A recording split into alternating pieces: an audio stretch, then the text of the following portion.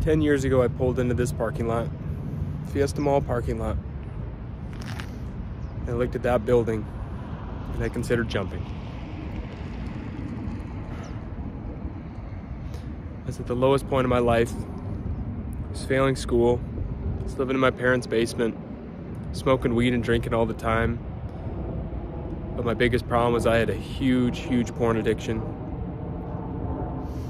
And I just hated myself. I hated myself. I felt like I was just a waste of space. And I just felt this world would be better without me in it. I remember looking at that building, and I drive by it every day on my way home from school. And that day when I pulled into this parking lot, I said, today's the day. I just remember feeling something in my heart,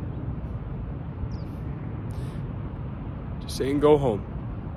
Just one more time. Go home one more time. I remember going home, seeing my dad. He saw that I was hurting. He just let me know that he loved me. That he was there for me. And that act of love and kindness helped save my life. I'm so glad I didn't jump. Because that moment gave me the strength to stand back up and go back to school and get that degree.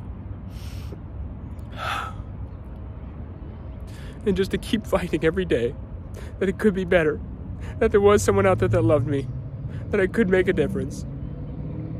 And after I graduated, I was able to meet my future wife, most amazing woman I've ever met. And then we were able to both get great jobs, and I was able to help provide for a good life for me and her. Now we have 2 beautiful children.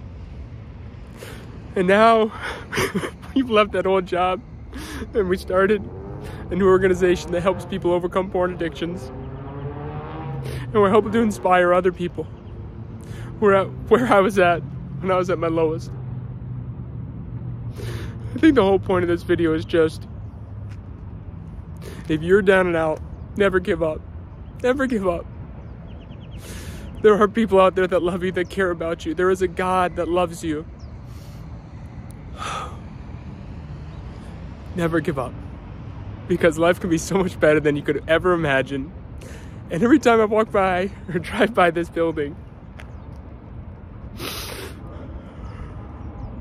I'm always just reminded of what would life have been like if I had given up and I'd never gotten to meet my wife or meet my children or experience that love of God that he had for me.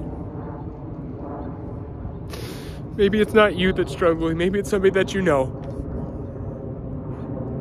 And I think of my friend Isaac, who just a few years ago, he took his own life. And I wish I was there for him. I wish I had said something. I wish I had told him how much I loved him. I don't know what you're going through, but there is a God out there that loves you. And if you want to learn more about that relationship that you could have with a God who is always there for you, who doesn't care about what you've done,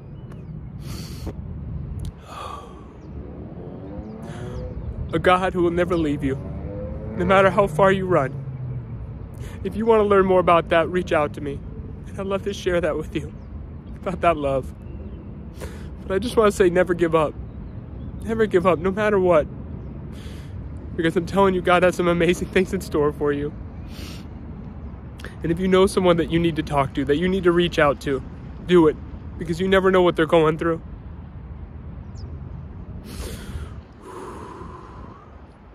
Even if you look like an idiot in the process of saying something, just do it.